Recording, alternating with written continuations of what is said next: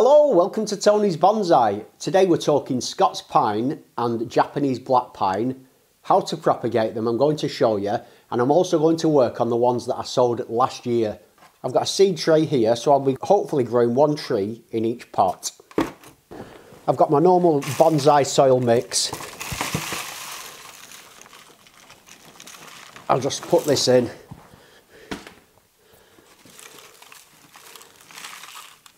And spread that out.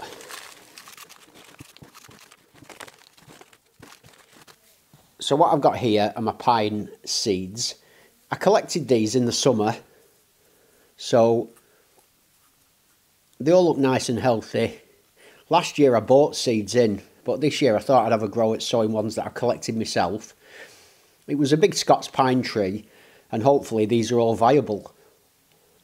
Seeing as we're talking propagation, let's talk about stratification. For anyone who doesn't know, that's the process of simulating winter by freezing a seed or getting it cold, warming it up and going through that process. And last year I did an experiment with pine seeds, both black pine and Scots pine, that I'd bought, so I knew they were good quality seeds. I got one batch, and what I did is I just put them in kitchen towel, damp kitchen towel, and I put them in the fridge for sort of 6 weeks, as is suggested. I got another third, and I planted them in bonsai soil and just put them outside in the cold. And the other ones I planted in bonsai soil and put them in my bedroom next door window, you know, relatively warm.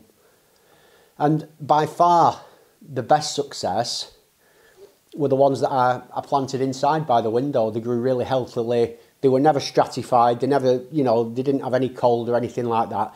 And they grew really well. So this year, that's all I'm going to do. The planting of the seeds couldn't be any easier. You just get a seed and you just drop it, one seed in each pot. There's not really anything more to it than that.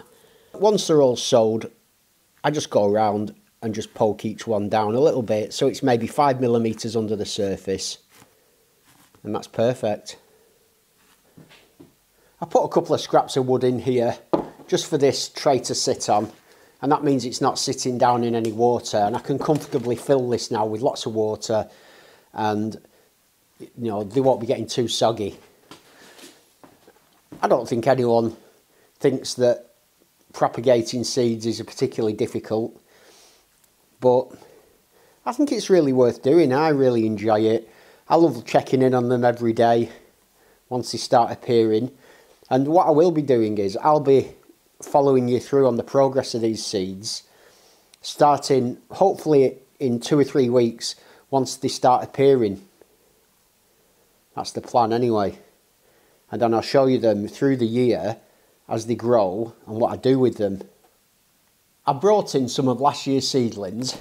I want to repot these and do a bit of initial work on them. So let's see how they're looking. These are about the healthiest of them. I'm not sure because I kind of lost track of which were which, but I'm pretty sure these are Japanese black pine. They're looking quite strong and healthy. Next up, these are a sort of average example of what the Scots pines look like. Not quite as vigorous and healthy, but not too bad. And this is an example of a mixed batch. It's got one healthy one there and 2 pretty weak, weedy looking ones, especially this one. My plan today is to transplant these pines into these larger pots, which will give them a much better chance of growing on healthily. But at the same time, I would also like to add some movement into these trunks using some very thin wire and just get something happening. I'm hoping this is going to be a relatively easy process, and my plan is just to get a piece of wire. I think this is 1mm wire.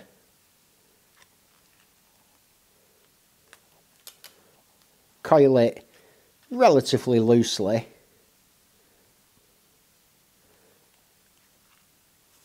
Sort of around the tree like that. And then just add some movement. So basically, well, let's take it out of its pot. Oh, we've got some quite nice roots down there. So it's grown well. The roots are all at the bottom, which is kind of what you'd expect. I'll just loosen this up. See, we've got a really nice root system there that's developing well. There we go. So we can see the root base. It's already got a bend. Look at that bend there. So that must be where I repotted it and it's grown up at a funny angle. So I'm going to work with that bend. There's the base, there's a bend. Let's take it back round on itself like that. And we're getting something. Let's make it a bit three-dimensional. And that can just go in its new home. I'll set those roots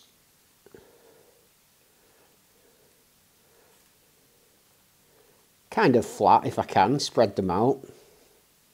They're all pretty much coming from one point, so this is quite a good root base to spread out and possibly get a nice nibari in the future on that.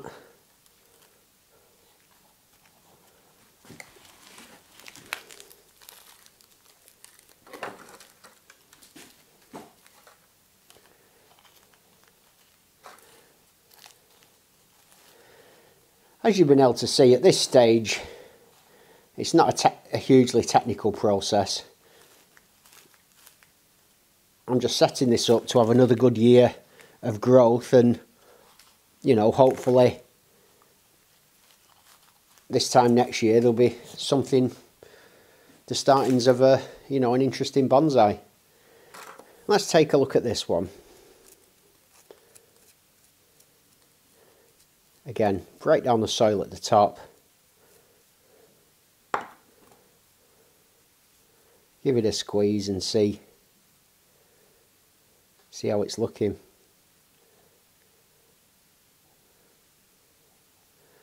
Yeah, it's got some decent roots.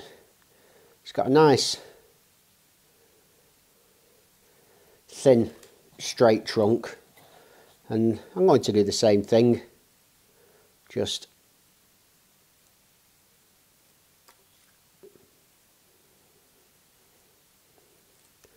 wrap my wire around it.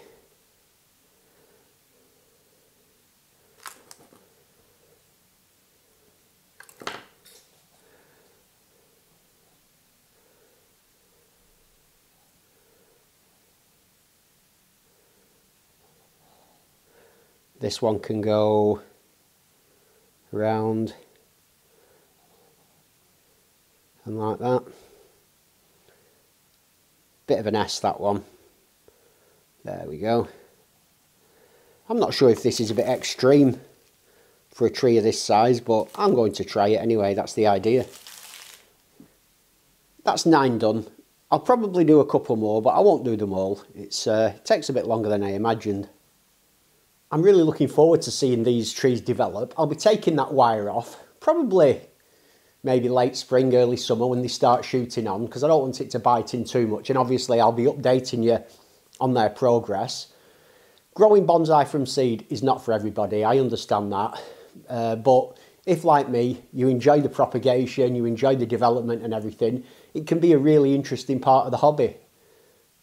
As always, thanks for joining me, have a great day, and I'll see you soon.